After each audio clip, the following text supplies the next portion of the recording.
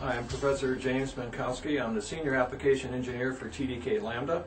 And today we're going to talk about some exciting things with some of the new concepts and power supplies that TDK Lambda has to offer. First, what I'm going to do is discuss the standard 500 to 600 watt power supply with power factor correction that's used in every day. And you can see that it's a standard box power supply.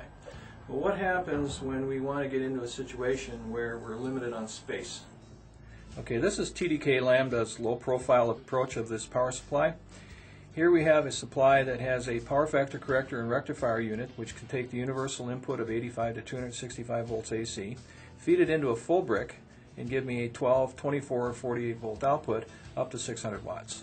Now, what Lambda has done for the future is taken these two bricks and combined them into one, lending us then to the new module, which is our PFE series, which again has the rectifier and power factor corrector unit, enabling a 85 to 265 volt AC input, and a complete 700 and 500 watt application at 12, 24, and 48 volt output. Okay, this is a TDK Lambda evaluation board using the PFE module. This one will have all of the peripheral components necessary. It has an EMI filter, it has the boost or hold-up cap, some output filtering, and a heatsink so the customer can evaluate this particular power supply on the bench.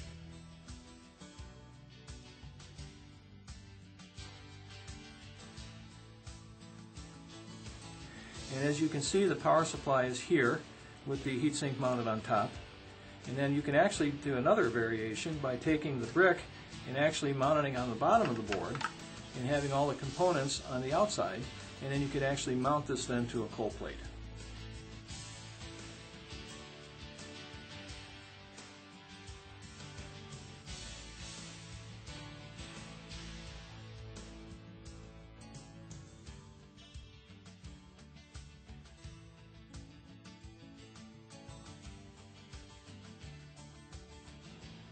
Okay, in recapping, what we're showing here is the existing two-brick solution provided by Lambda or other manufacturers, whereby we take the 85 to 265 volts input, rectify, do a boost conversion for power factor correction, and get a 200 to 400 volt DC output into a high voltage DC input full brick, giving us then our low DC output of 12, 24, or 48 at 600 watts.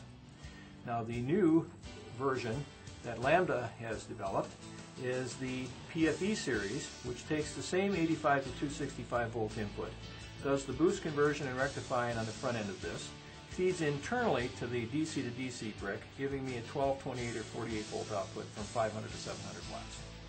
Okay, on the PFE module, if there's any more information that you'd like, you can get a hold of us on lambdapower.com, our website. And all the tech support information is there, and you can actually speak to us if you wish, and we can go through the step-by-step procedures with this particular module. So thank you very much, and enjoy the power supply.